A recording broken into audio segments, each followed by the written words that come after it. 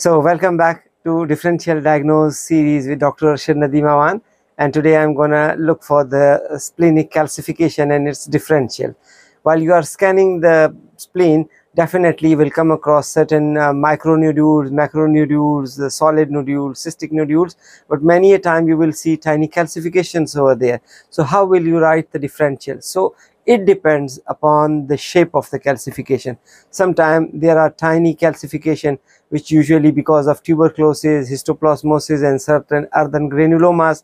Sometimes it happens to be curvilinear, especially in case of the abscesses, especially in case of the hydatid cyst. Sometimes it happens to be tubular, elongated and popcorn. So all these type of a calcification do have its own differential.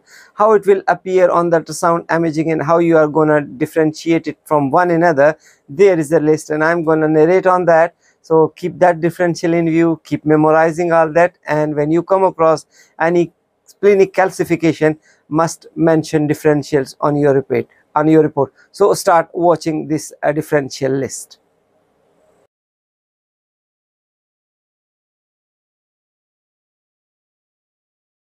Splenic calcification depend upon its size, its shape, its density and its number.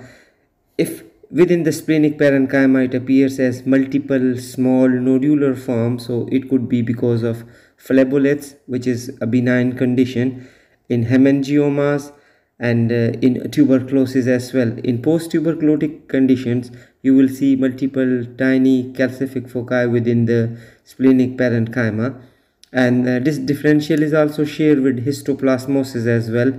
Brucellosis is also appears with the same multiple small nodular calcification, and you can also see this multiple small nodular calcification in sickle cell anemias.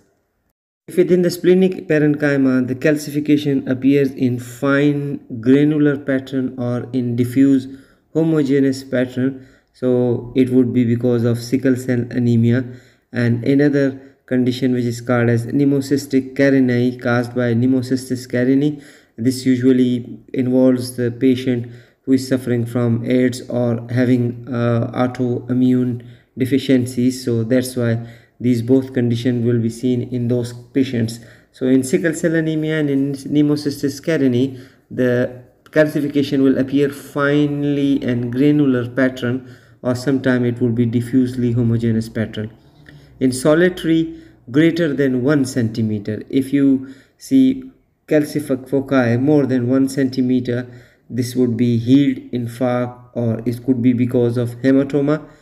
In healed abscesses, it will also appear a thick more than 1 centimeter solid calcification, and in tuberculosis as well. So tuberculotic pattern may vary from tiny small nodular patterns to large more than 1 centimeter calcific foci. So you can label this as a tuberculosis as well. Another particular pattern of calcification, which is called as curvilinear calcification, can be seen in two conditions. The first most common one is cysts. If this cyst caused by either post-trauma or caused by hydatid disease, so you can see curvilinear calcification in that cases. So there will be curvilinear calcification in hydatid disease or in post-traumatic condition within the spleen. The another rarely common condition is splenic artery atherosclerosis, seen especially in senile patient, and it will also be including splenic artery aneurysm. So this condition can only be seen in senile patients. So this was all about the calcific foci within the splenic parenchyma and its differential diagnosis.